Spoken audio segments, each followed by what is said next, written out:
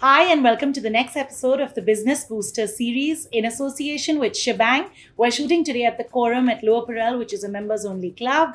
Excited to have Tripti with me. Tripti is the founder and CEO of Detales Communication. It is a brand communication agency. Tripti and I have worked together for so many years. Tripti, it's so good to have you here. Thank you so much for having me. It's always fun to meet you and chat with you.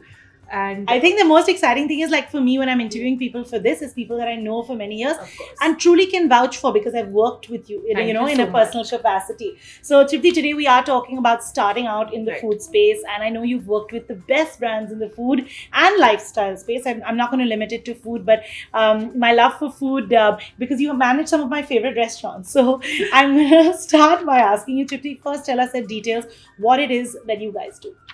So we have 4 main services. There's PR, there's marketing, there's social media, and there's creative design. Okay. The reason we started with all these verticals is because this is mainly what food and lifestyle brands need. Yeah. So we didn't want people to look outside, and we just wanted to manage everything in-house. In-house, yeah. So we have a control on the entire storytelling. Yeah, absolutely. So, today we've been having this conversation about PR, and a lot of people still refer back to the traditional PR, which does not really exist anymore. But I want to ask you how important PR and social media are to kind of drive a food business in today's day and age. Is one more important than the other, social media PR? So PR, of course, has changed its definition. Like you said, it's not traditional anymore, but PR can never die. Yeah. So I think now PR has expanded a little more. Now it's more PR and marketing. Yeah. And you always need social media to kind of amplify that. Yeah. So PR basically consists of your articles. So this includes your main lines, which is your newspapers, your magazines, and both these now have online versions. It also includes a lot of online platforms. Yeah. So all this comes under PR. Okay. Marketing is a tool that we use to amplify PR. It's not easy for a brand that's maybe 10 years old or a brand that's even 1 month old to keep getting spoken about. So you need to create content for people to kind of write about it. Yeah. As you know, I mean, the city and India in general is flooded with new brands like every minute. Yeah. So marketing, the kind of marketing associations or collaborations or initiatives that you do help us get you the right kind of articles in PR. Correct. So for a startup, I mean, why would someone talk about you if you don't have something super unique or different? We need to create that messaging through marketing and PR. So it's a good mix. And social media is extremely important. Yeah. Because that's the only place where you can control your messaging. So where, you can kind of tell people what you want to say. Whereas PR is something that you have to depend on someone else to write your story. So I think social media is a great platform to kind of, put your story, brand story out there in the exact way or the kind of vision you have, like to put it out there in the best way possible. Yeah, I think you explained that so well, because there is a big difference. There is a big difference, and I think that you need to get them both right. You need to get them both right. In fact, you need to get all 3 right. Your PR, your marketing, and your social media. Everything now goes hand in hand. Earlier, it was like completely different. You either did PR or you either did social media. But now it's important.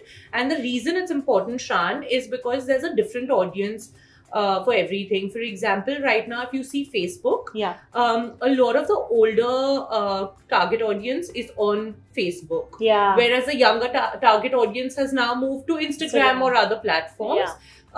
Whereas newspapers still have their fixed audience. I mean, so for me, someone like me personally, I open my newspapers every day. Me and too. I'm still on Instagram all the time. So I think it's very important when you're launching a brand. If I open a newspaper, I need to see your brand. If I am online, I need to see your brand. If I'm, passing around and I see a really cool collaboration, that's where. So basically try and hit every target audience and every platform. That's a very valid point. I hope that you guys will note that, because don't choose just one. You can't choose one. Especially for your first 3 to 6 months, your launch phase. Yeah. That's when you need to make sure that you have everything in place, like a complete strategy. Don't be in a hurry to launch. Yeah. Because you have one chance. Otherwise, doing the whole, and we have had brands who've come after they failed in their initial launch phase, and then to redo the messaging is like 5 times the effort. Yeah, I feel like those clients should be charged more because your effort will be so much more. Okay, so I want to ask you about visuals. You know, Instagram and stuff is a very visual platform. And, you know, PR, when you get an email from a PR agency or someone reaches out to you, I feel like if your pictures are good, it's half the battle won, right? So do you think that the best content is really created in-house? Should brands outsource this? How does that work? So there are 2 types of content. You have to have a 50% of both. So when you're launching, your initial launch pictures, etc., you need to definitely have a bank which is professionally clicked and styled, because that's your first impression. But then there's a whole lot of topical content that you need to create, which can't be professional because then it looks fake. So you need to also have that real imagery happening constantly on the brand page. So your introduction with professional pictures and your constant updates with you know, real life imagery, phone click pictures, mood pictures. Like you could be right here sipping a cup of coffee and I click a picture and that's real. Because everything does, I mean, in reality, it's not as styled, right? Staged, it's not as staged. So you need to have a very good balance between the two. Okay, awesome. That's good to know. But definitely invest in your first photo shoot, like you said. 100%. A good photo shoot. Okay, let's talk about the question of influencers. You know, in our food industry, we have so many influencers, fashion also, but food of course. And how do you use influencers to grow your clients' brands? I also want to know, how do the influencers differ from each other if there are categories, and how do you kind of engage with them to maximize value? I can write a book on this. You can write a book on this. But the reason I ask you in such detail is because food influencers are just so many. Okay, so just to correct you, there are very few food influencers specifically talking only about food. Okay. Secondly, as an agency, I think a couple of years ago, I realized that it was becoming a lot about the numbers game. So, you know, maybe someone has 100K followers, but out of that, maybe 30K are genuine. And I don't blame the influencers. A lot of big brands actually stopped collaborating with content creators if they didn't have a certain number. So then they started buying fake followers, which also got their engagement down. So now as an agency, for the last few years, what we've done is we've changed our strategy completely, and it's really helped us in terms of sales with most of our, like all our brands, I would say. But we understand who the target audience is for the brand. What is the age group? What is the area base? If it's a delivery brand or if it's a you know, in-house dining brand, we decide who the target audience is, what the area is, what the age group is that we want to target, and then we pick out our influencers. And these influencers may not be bloggers, may not be food influencers. They could be someone who lives in the area and goes out every day. Correct. So now we have a balance where we look at a couple of, for example, for a food brand, a couple of people who talk about food. A lot of people who talk about, who are just, I mean, that's their lifestyle of going out, ordering in. And a lot of real life influencers, like just people who have credentials, who are maybe real life entrepreneurs, or who spend out, or who order in a lot more than, you know, maybe a traditional blogger. And I think that it's about you identifying. That's where you come in as an agency. So we spend every single day finding new influencers, updating our lists. We don't copy paste our lists for any brands. So we create like fresh lists for every brand. Of course, there are a few overlaps of people who worked for us, but otherwise, like, it's a fresh list for every brand, and it's customized based on this criteria that I just told you. I actually love that, because having that strategy for each person is so different. Actually, that brings me to my next question is, do different categories of food, maybe somebody does burgers or somebody does Asian or somebody does Indian, do they need different strategies depending 100%. On the cuisine, or is it lifestyle different, food different? What is it like? No, I think each brand, whatever category it is, each brand has a different vision and a different way. So firstly, you need to identify who your brand is. like what your brand is, like humanize the brand. Yes. So, you know, how old would your brand be? How well traveled would your brand be? Would your brand be targeted more towards men or women? First, you need to have a clear understanding before you launch, and then it could be maybe kids are your biggest target audience for that brand, because the food item is such that kids, I'm giving you an example, that kids would like to order that in, and then you work on pester power, for example. So that's again a huge thing. So you need to identify who you want to target much before you launch. So I'll tell you, just as an agency, we've got better conversion sales wise with micro influencers. Maybe people with 3K, 2K, 4K followers, giving us way more business than people with like 500K, 100K, 30K, 40K. Just between you and me. That is between everyone watching. Between everyone. But you know what? I think that's a very valid point to note, that Tripti does not mean that you don't need to collaborate with the 100K and 500. You still have to, but you have to mix it up. Yeah, and it's brand specific, right? Your agency will actually put that plan together. I want to also ask you next about budgeting, right? So when you're starting out and you are looking to hire a PR agency, what all should they budget for before coming to you? Because, I've noticed one thing. Brands take on an external agency and then they complain. It's like, but you didn't tell me you charge me this much more, or you didn't tell me this is charged for. So if you could just spell that out. Sure. So firstly, I'm going to repeat that your first 3 to 6 months, please don't cringe on budgets. You're not going to see overnight results. You have to have something set. You have to be able to invest like in the first 6 months in your brand. That's very important for your storytelling. I'll just tell you the main things that you need to invest in. One is your agency fee, which is usually a fixed monthly retainer for most agencies. At least that's how it is for us, and I'm sure it's the same for everyone else. Then you have your photography cost, which again, based on the number of pictures that you want to click, which you and your agency decide. It's usually either a per photo charge, or it's some photographers even give you a bulk rate for like 30 images. If it's 30 or above, you usually get a bulk rate. Then you have your social media ad budgets.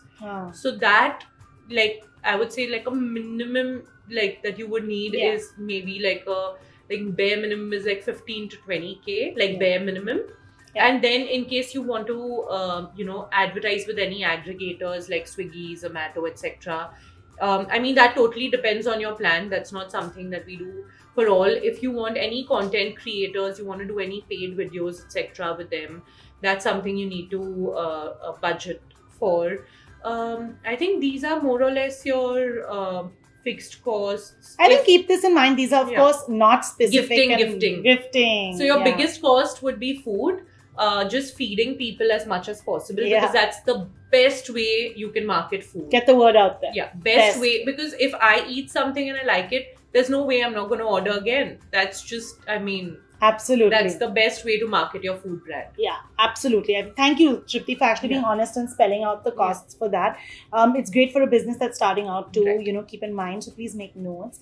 Okay, next I want to ask you is, how important is it, we were talking about PR, I was doing another interview about how being a face of a brand is so important today. It's all like, especially networking now, today I'm all about meeting founders and entrepreneurs. So how important is it to have a founder face behind a brand?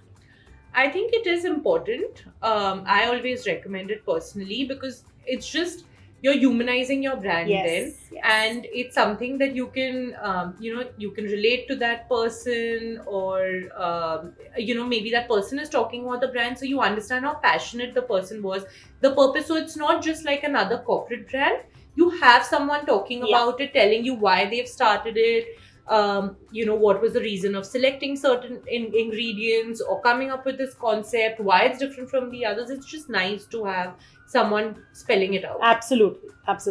Okay, I want to ask you my last two questions. The second last one would be, how much can a brand handle PR in-house? So should you, of course I'm asking an agency owner. No, I'm going to be honest. I'm asking an agency owner, but I feel like, a lot of people do make that mistake initially and they think like, we'll just do it with word of mouth. What stage can you handle it internally, and what stage do you need the agency?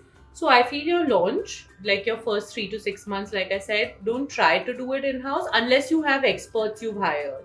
who've Yeah. already done this. Yeah. But if it's a completely new team that doesn't have experience in social media and marketing, because also there's a lot happening in-house at that time. Yeah. So even me, like when I'm looking at brand details, I try to get a fresh perspective, only because when you're so emotionally attached to your own brand, sometimes you can't look at it from another perspective that maybe a third person could.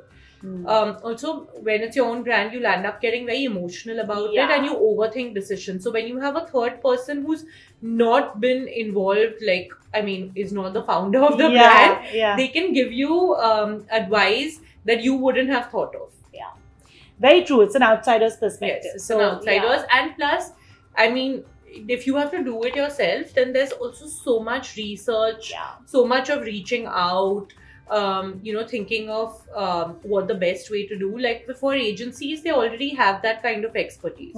Correct. So, okay, awesome. My last question for you is, I wanted to ask you, given the pandemic, is this a right time to launch a food startup? It's the best. It is? Okay. So give us a few examples maybe of some of your clients. And if there's any case study that you've seen that, in COVID, because people thought, of course, when it was like touch and, you could get good. But now everyone's ordering in and everyone is hosting at home. Yes. So your thoughts? So, just as per statistics of, I mean, because we keep seeing what the market trend is. So the current market trend is food gifting is huge. And people are hosting a lot more at home just because of COVID. So this is the best time. Also, everyone, I mean, COVID has got everyone a little more on social media. So the time spent on social media is much, much higher. Yeah. So I think this is the best time because we've seen like a lot of our case studies have been in COVID. So Louis Burgers would be one of our biggest case studies. I think it's actually been the highest sales that any delivery brand has done pan-India, and I think everyone was talking about it. So I think that's definitely. Coco Cart was also a lockdown project which we handled, and again we did a mix of real life influencers and the media, and we reached out to food and lifestyle bloggers and influencers, and again that, I mean, today everyone knows how well they are doing. I think like in a food restaurant space, Salt in Karjat, that's also been a lockdown project, and I think like I get calls like every day for a table there yet. And I think that Touch were doing really, really well. So it's definitely a great time. Like we have so many case studies of people who've done like really well during this lockdown, and also old brands who've then reinvented themselves this lockdown. So important. Tough times. So they have to kind of like the Beer Burger Festival for Woodside Inn. We've been handling it for 10 years now, and it's something that everyone looks forward to. And last year was the peak of the lockdown, and like restaurants had barely just started. So we made the entire Beer Burger Festival into a home delivery. That was amazing. So it was a picnic at home. So a lot of brands have reinvented themselves and created things to even like dine in. Like, people who are not big on delivery have created like delivery specific segments or products. It's so important, like you said, right? Go with the times and kind of create your own unique strategy 100%. Your brand. And don't be rigid with your brand, because I think just with the way social media is changing, with the way things are changing by the minute, there are new things like cropping up every second. So I think this really helps, like just being fluid with your brand, going with the flow, and learning to adapt to either what the situation is or either, what the new trends are. So that's very important as a brand owner to be able to do that.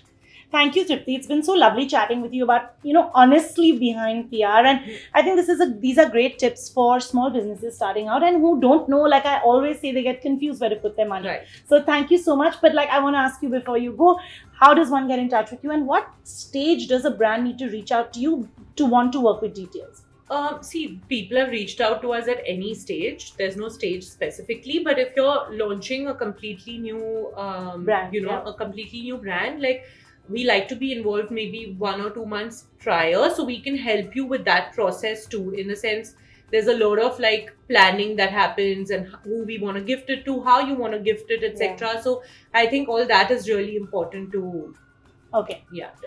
Like the longer, the more time we have, the better it's planned. But we have people who've come to us saying we have a launch in 1 week. Yeah. And yeah. That always happens. That always happens. So anyone in the food lifestyle space can get in touch. Yeah, anyone in the food, lifestyle, retail, FMCG. We handle everything lifestyle. Kids. Okay, lovely. Yeah. So guys, you know that if you are launching a brand or have already launched and are looking for a, you know, like a rebrand or a PR for your brand, Detales is your agency. Thank you, Tripti. Thank it's you just so much, lovely chatting with you. I felt like I was sitting in my living room and having a chat. It actually felt. Yeah, thank you so much. Thank you so much. You.